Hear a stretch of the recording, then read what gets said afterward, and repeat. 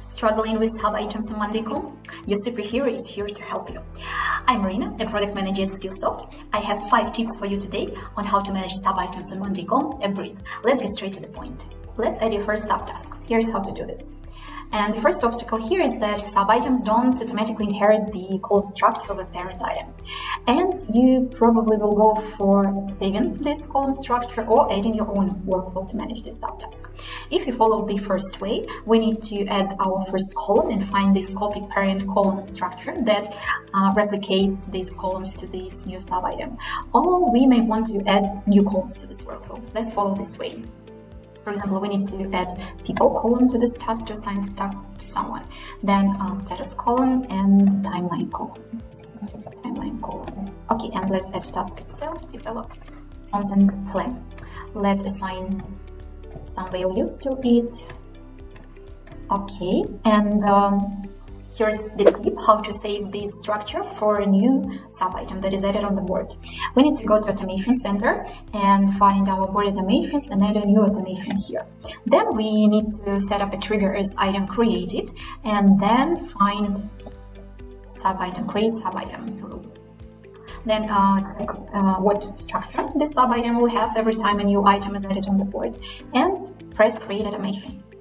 So it means that now every time we add item on a board, it will have this structure, new item. As you see, our new item has sub-item with the structure that we already added. Moving on, and here is a more tricky case with sub-items. As you see, I've already added a few more tasks to save our time and to show this case. So, in complex projects, some tasks rely on the completion of the preceding steps. So in our case, we can identify that with the dependency column and show the sequence of the tasks completion here. For example, the second task rely on the first task, and the third task rely on the completion of the second task. And with this column, we kill two birds with one stone, because now we can show these dependencies on a Gantt chart to see the connections of the subtasks. But I want to note here that to show the sub-items on a Gantt chart view, you need to go to this widget settings and check the sub-items columns checkbox. Also, it's maybe useful for you to show the name of sub-items on this view, to see what tasks exactly to perform. For the next tip, as you see, I've already made some preparations as well. I've added the priority column to show the priority of these tasks. And the case here is that sometimes we have lots of tasks on our plate, on our board, and we want to see what tasks are assigned to us of a high priority, for example. And here's the feature that helps us with that. We need to find this filter button and find the sub-items filter here.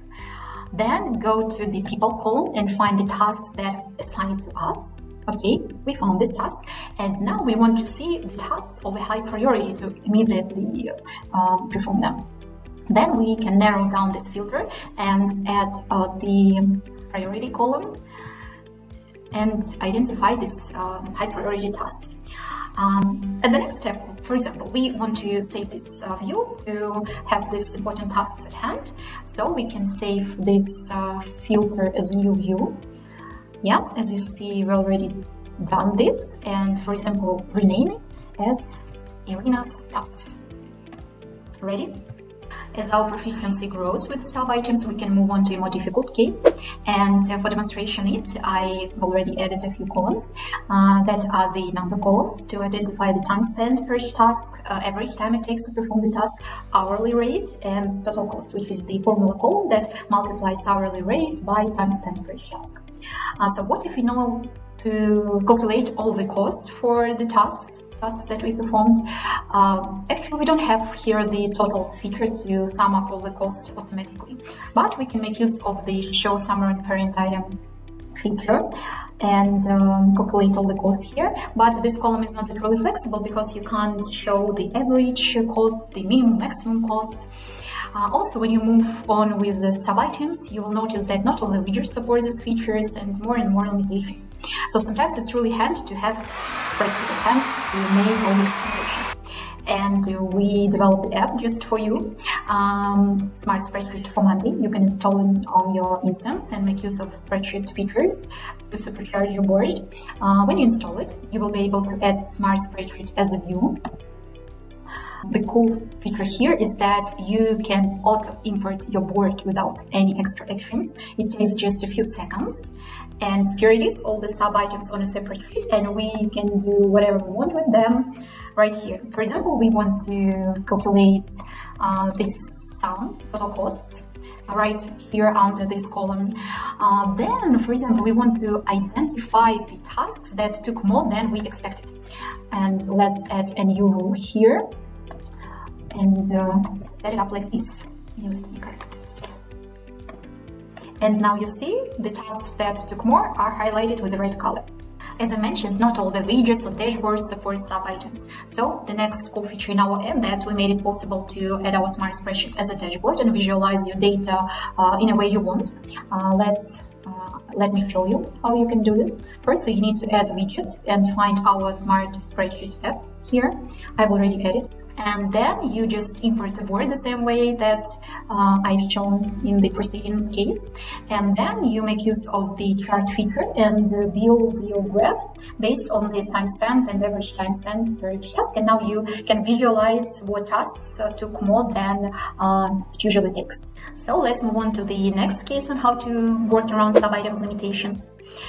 When it comes to breaking down these sub-items into sub-subitems, there is no way to do this on Monday. But usually users work around this with the update section. They just add additional steps with the checklist and break down this task into smaller pieces.